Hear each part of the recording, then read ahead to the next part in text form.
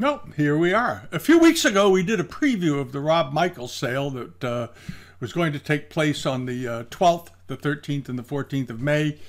The sale is over, and I thought it would be fun to go back and see how things did. We'll take a look at some of the pieces I thought I just particularly liked to see how they did, and the surprises in the sale, which there were a number of them. There were some very strong prices. And we're going to start with the lead lot of the entire sale that did extremely well against a fairly modest estimate. If it was estimated at 5,000 to 10,000 euros, and the vase ended up selling for 644,000 plus the buyer's premium, which is another 180,000 or so. So here's the vase. All right, and they listed it as Qianlong marked probably later or possibly later. And there it is. And the workmanship on it was superb, I have to say, and it looked awfully good to me. And here's the top of it, the bottom of it, here's the base. And the vase got a lot of looking at. A lot of people went over it that know their stuff. And I think that the jury came back and said, yeah, this is mark and period. And there's a few elements on it that could possibly lead you to that conclusion just from looking at the bottom of this thing. This very smooth, creamy white paste, this flattened, nicely flattened foot, well trimmed with some old staining on it and whatnot, and this very nicely done mark. Now, a perfectly done mark isn't necessarily the indication of anything, but the workmanship on this was just fabulous. With the hanging chime here, this is a Buddhist chime that's coming down with a pendant attached, linked with a bat, and then all of these clouds and so forth all around it.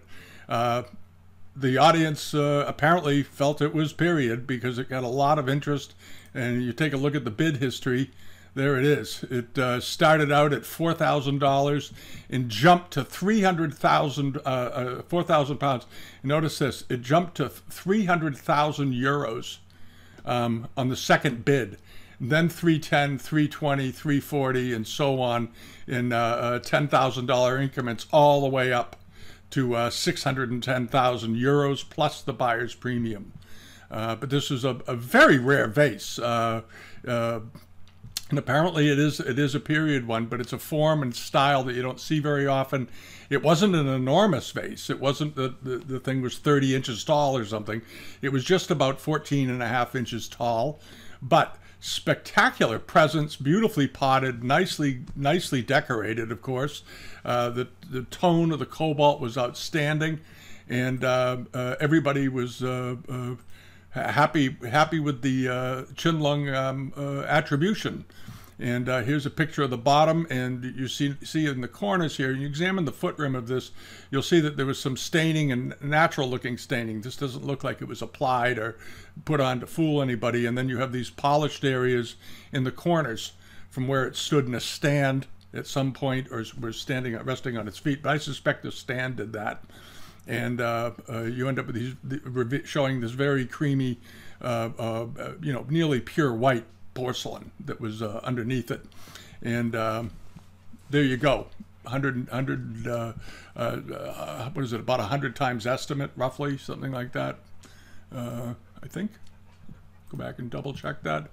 Well, it went 100 times its low estimate and about 60 times its high estimate, which is pretty impressive, I must say. Congratulations.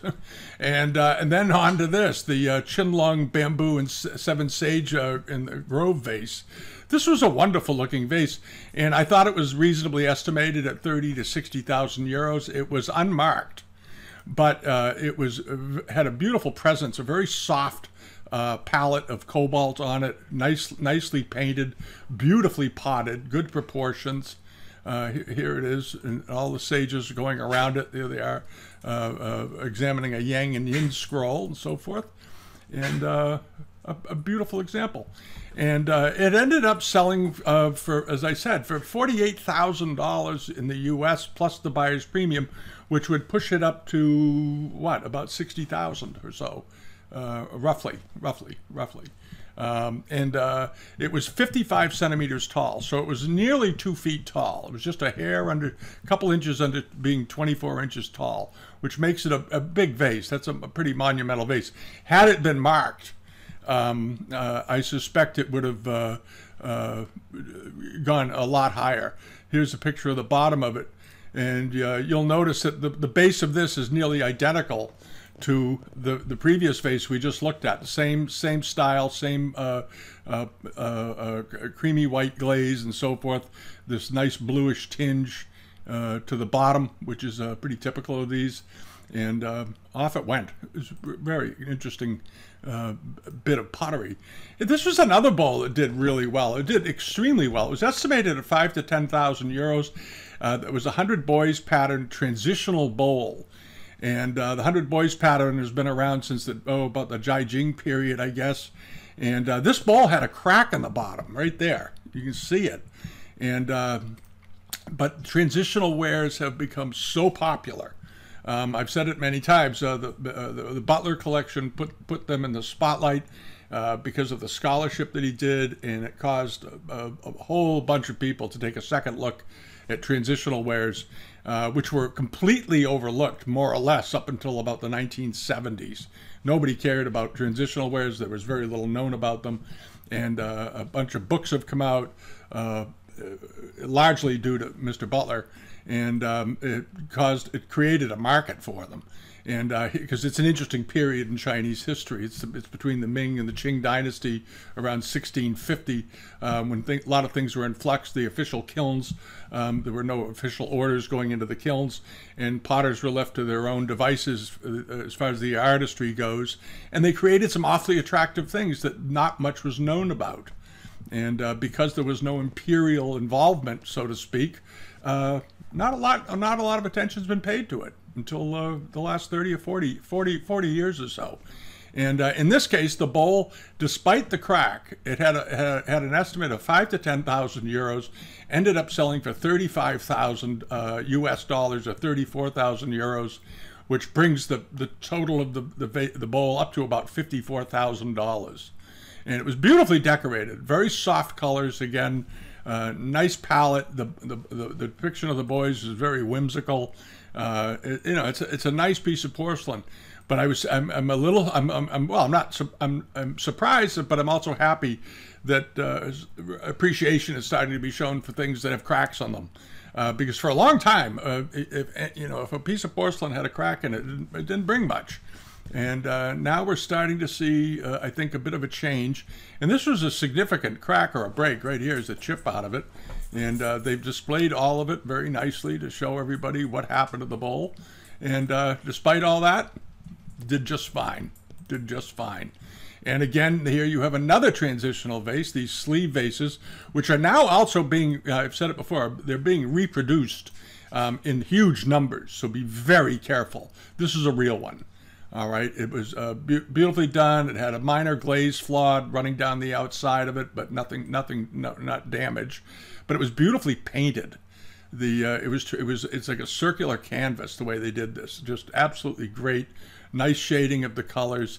Here is the rocky those rocky cascades that became so popular in the transitional period, and were continued on to the Kangxi era, with the shading of the light hitting the rocks and so forth. Beautifully done. Nice looking clouds coming down it. Absolutely wonderful thing.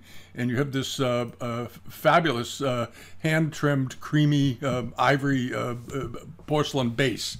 But you can see the scrape marks from the potter when he cleaned up the foot rim. You can actually still see them all. And then he went around the outside of it and trimmed it with the flat edge of the knife, as you can see, and rounded it gently and then fired it. And you want to be very careful, though, because they are reproducing these by the boatload. They turn up on eBay all the time. And this one did great. It brought $52,000 US plus the premium, so you're up around, upwards of almost $70,000 for it, which is quite a leap when you consider that 30 or 40 years ago, these vases were selling for just a few $1,000s, a couple of thousand, 3,000, 4,000. There wasn't a lot of interest in them. And today, it's a different world. All right, now let's see here. These were fantastic. A beautiful pair of grisaille decorated plates with maidens in them.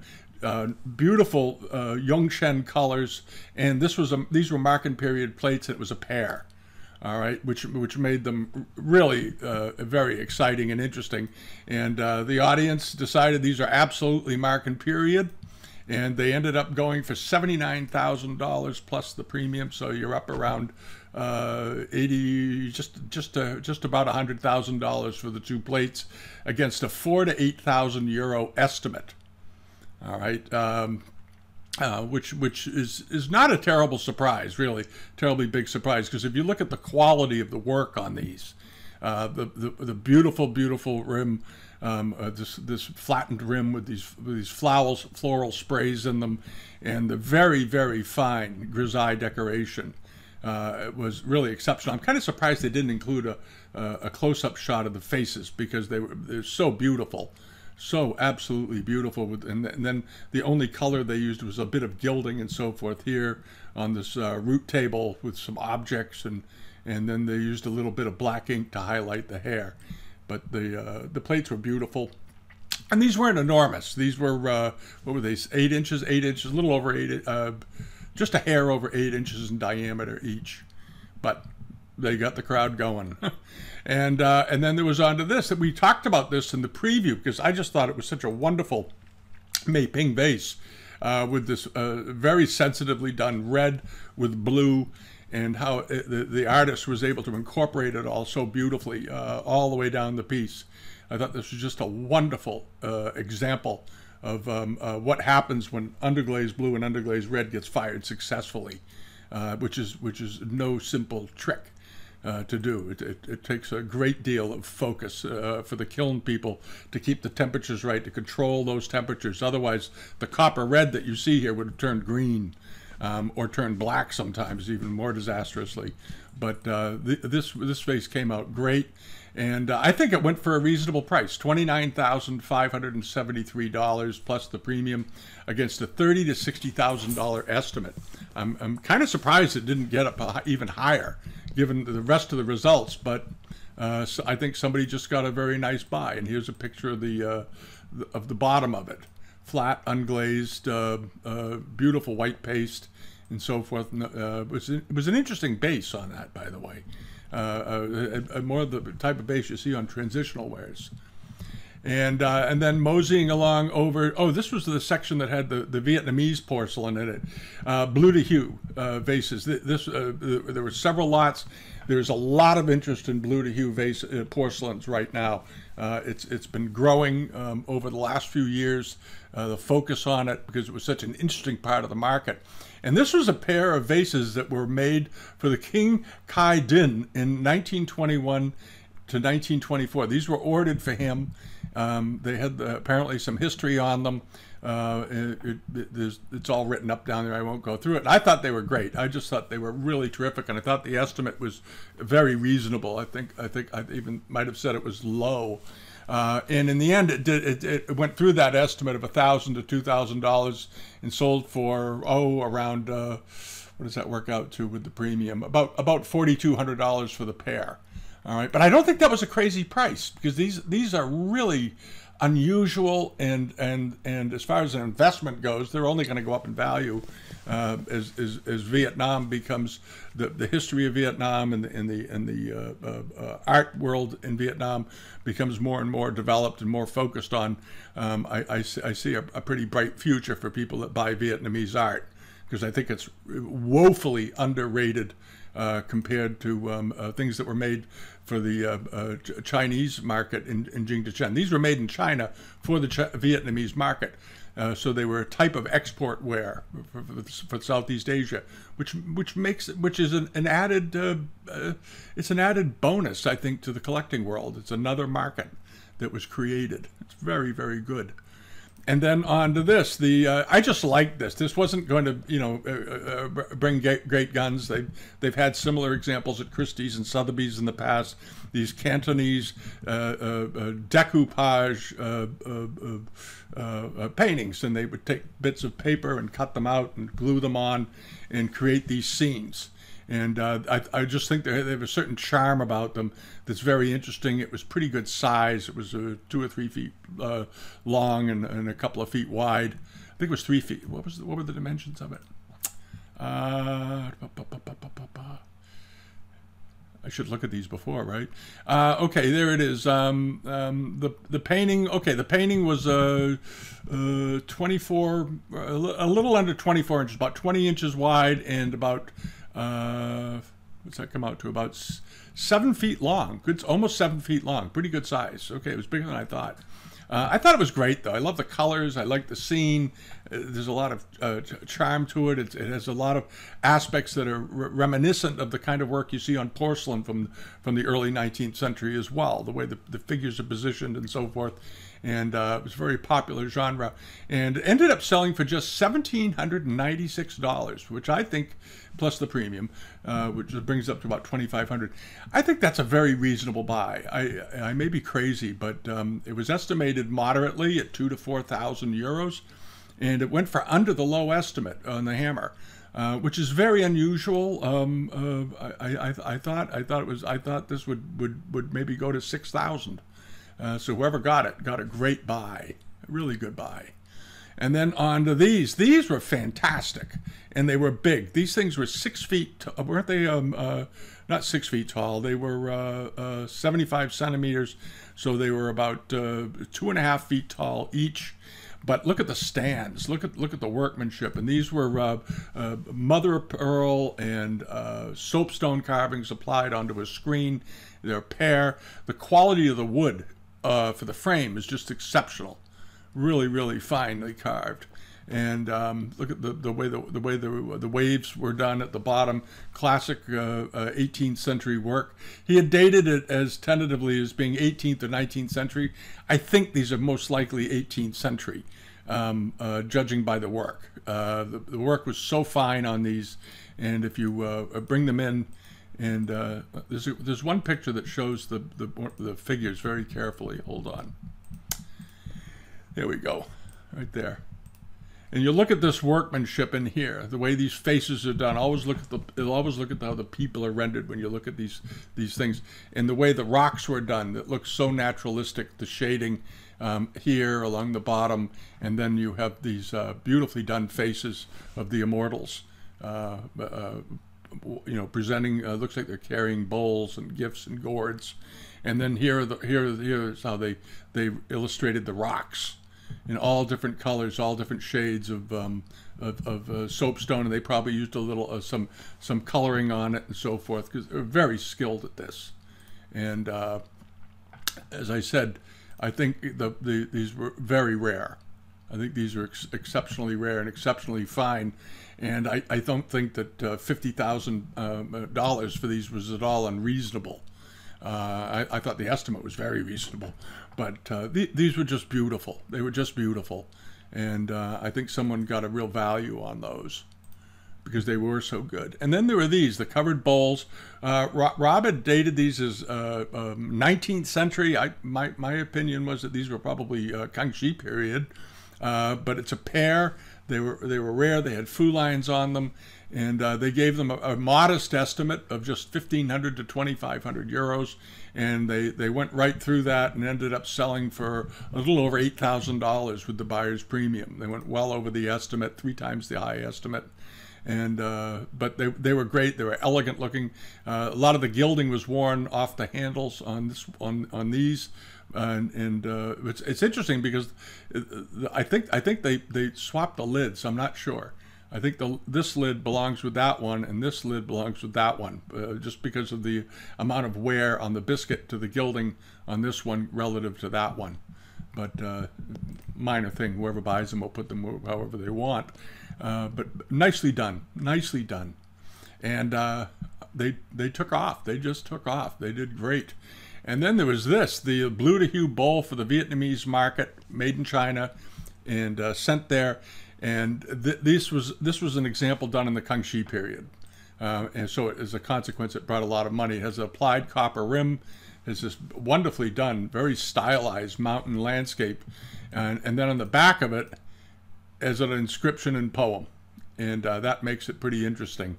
And it's how wide was this? 8 inches in diameter, just a hair under 8 inches in diameter. It looked to be in great condition, beautifully done, top quality porcelain, top quality decoration, and ended up selling for about $65,000 US. All right, and then moving on to this section here, I talked about this plate because I thought it was so rare. And sometimes rarity can work against an object if you can't find a comparable to it or something to compare it to that's sold. A lot people who tend to speculate in antiques will stay away from it because they don't know the value. People who collect will chase it. And this one got bought, I suspect, by a collector. I can't ever recall having seen this particular pattern before with the Dutch fisherman. Just really unusual, really unusual. Beautiful famille rose enameling all the way around it.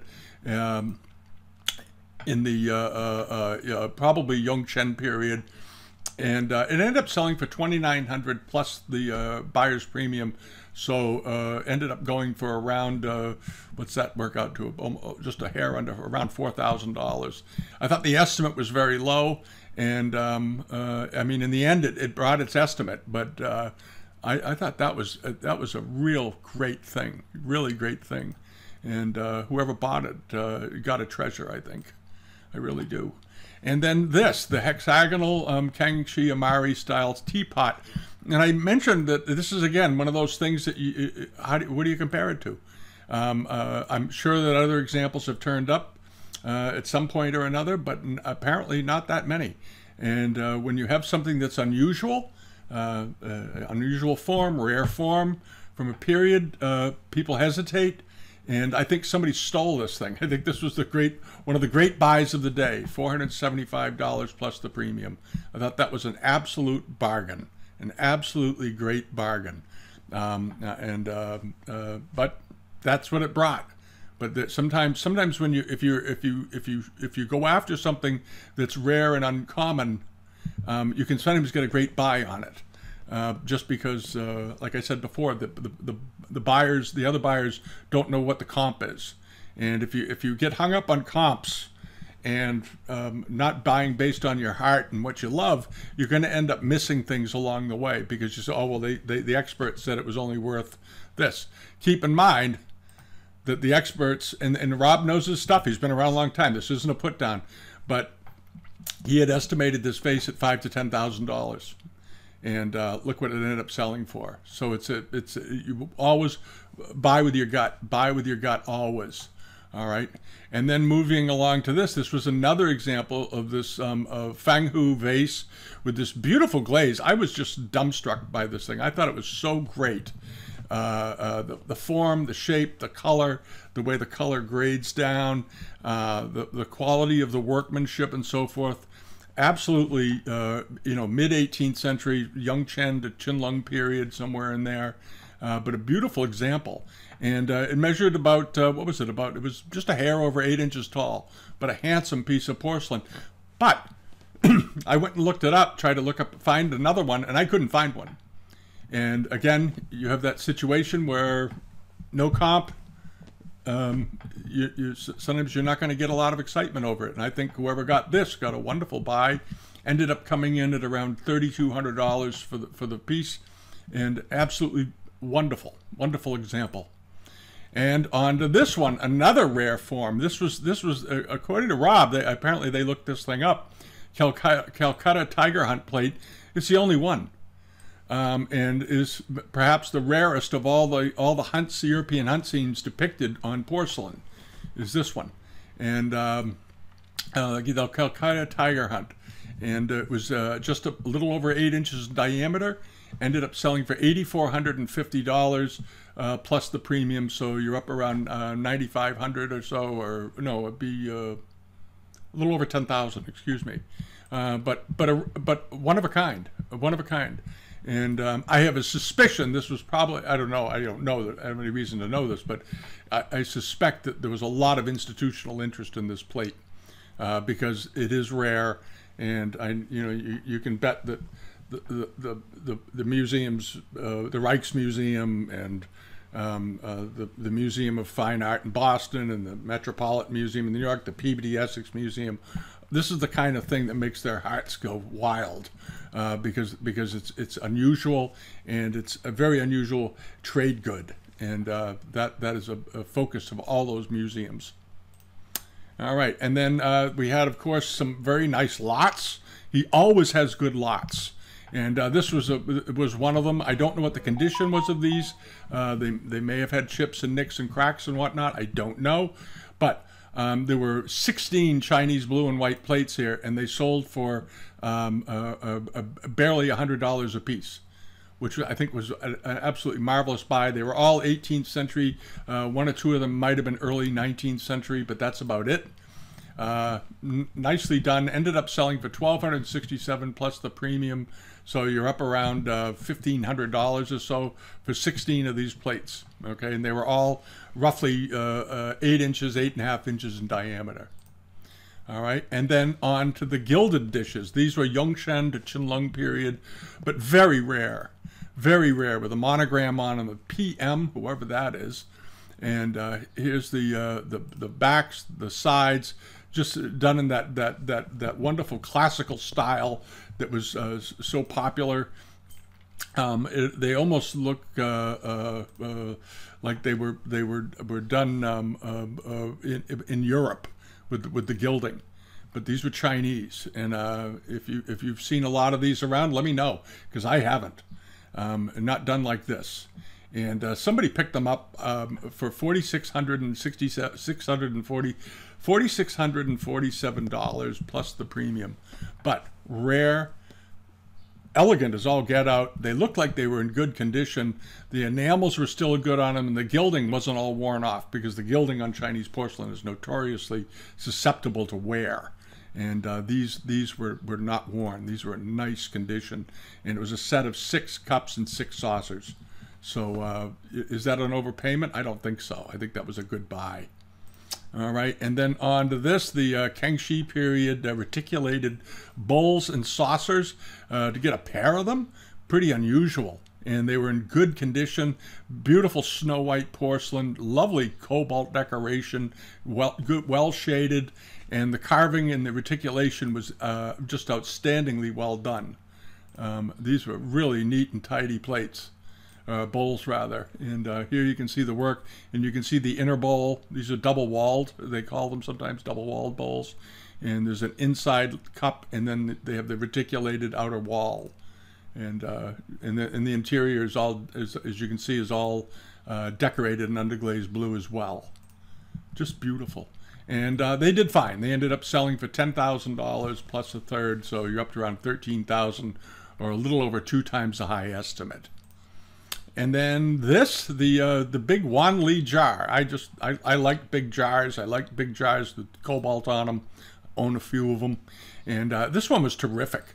Wonderful landscape scene. This repeat of mountains and valleys and figures and people running all around it, with these big relief-handled lion's masks with rings, and just, classic Wan Li workmanship. And ended up selling for $4,225, or around $5,400 for this pot, right around its high estimate. But nice looking piece of porcelain, and measured around, what does it come out to, 39 centimeters, so it's about 15 inches and 16 inches in diameter, in height rather. And then the yellow lobed Wan Li hair plates. I thought these were extremely rare, extremely pretty, beautiful egg yolk yellow rims, and then these nice looking interior scenes with a scholar sitting around watching the servant water his plants, his potted plant, and you have this classically done willow tree, hanging over off of a rocky outcropping and so forth. Just these, but these were very, very rare. As many of you know, if you buy these things, you know that these hare's mark plates from the Wan Li period rarely were done in yellow. And I think the price was perfectly fine. Somebody, I think, got a good buy. They sold for about 3,400 euros, which is $3,500, which works out to about $4,400 for the pair. And a highly unusual and very rare pattern. and the 100 Boys box cover. We had talked about this because I thought it was interesting that it was just the lid. Obviously, the base got smashed somewhere or separated from it somehow. Usually it's because it gets dropped. And here's the lid to one of these 100 Boys jars done during the probably during the Wan Li period. Very well done, good looking, and those of you that follow this kind of thing know that entire boxes from this period can bring, you know, anywhere from 100,000 up to you know, even 450,000 in one case. There was one of the big collections was dispersed a number of years ago, and it brought a lot of money. And here you have it, a chance to buy, well, the lid anyway, which is half of it, for $4,400 plus the premium. So if you're not in a position to shell out $200,000 or $300,000, $500,000, this was a great little opportunity for people that can't afford $4,000 or $5,000 to pick up something that they otherwise might not have a chance to own and learn from.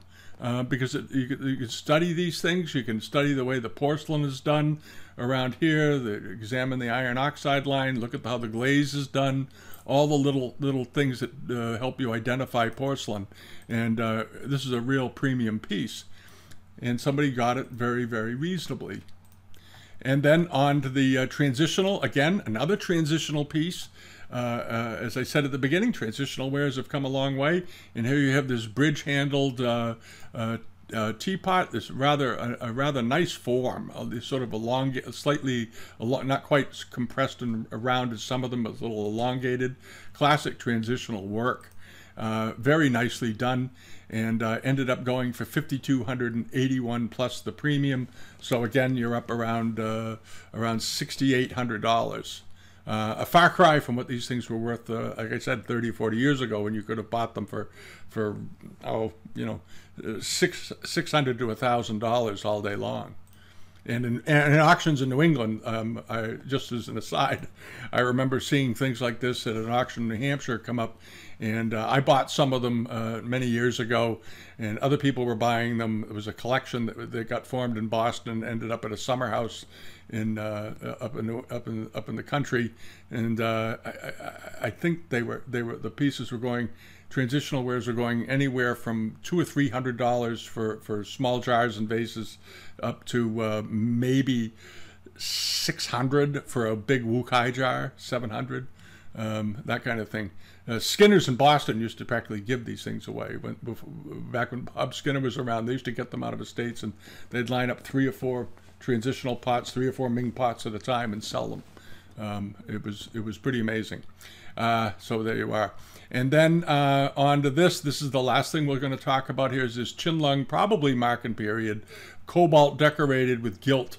Again, one of these bridge-handled teapots with the serpent holding the pearl between them on the top of the handle, and beautifully done with a gilt poem on it. And it ended up selling for $10,000 plus the premium, so you're up around $13,000 for the pot, $13,500. But again, a splendid example, and it looked to be in good condition, and it brought the money all day long. There we go. And that's sort of a rundown of how the sale went. It did really well. He's probably going to have another one in a few months, but it's always worth checking it out. And do your calculations to take into account the buyer's premium. He's in Europe, so he has a lot of overhead in Europe doing auctions. I wouldn't even dream about it because of the taxes and one thing and another. But calculate your bids and taking into account other expenses that are going to come, and you can very well participate in these sales. And he had other things that sold very reasonably in other areas, vases and jars that went for a couple of $100. There was some nice bits of Japanese ware in there. We already talked about, there was that big pair of lacquer Fu lions that were, I don't know what they were, 3 feet tall or something, 3 feet long, ended up selling for $10,000, and all kinds of interesting things. You can go over to Live Auctioneers and check the sale out for yourself. Just go to the bottom of Live Auctioneers page, pull up the directory for Rob Michiels in Bruges, and you can get a good look and go through it lot by lot. There's a lot of lots here. It's 3 days worth of auctions and hundreds of things each day. So there was a lot of material to go through. But I was very pleased to see it because all that's going on in the world, you don't know what the market is going to be from week to week. And so far, things are hanging in there pretty well. There's a sale coming up in Hong Kong that we're going to be talking about at Christie's. There's three or four auctions over there that got some good things, and we'll try to get that video out in the next couple of days. Okay. Thanks for watching. If you haven't subscribed yet, please do. We always like to see new subscribers. And leave a comment. And if there's anything else you'd like us to cover, let us know. Let us know. We do read all the comments. So if there's a suggestion that we can do and work it out, we'll be happy to do it. Okay. Thank you. And have a good week. We'll be back later in the week with another video. Okay. Bye-bye.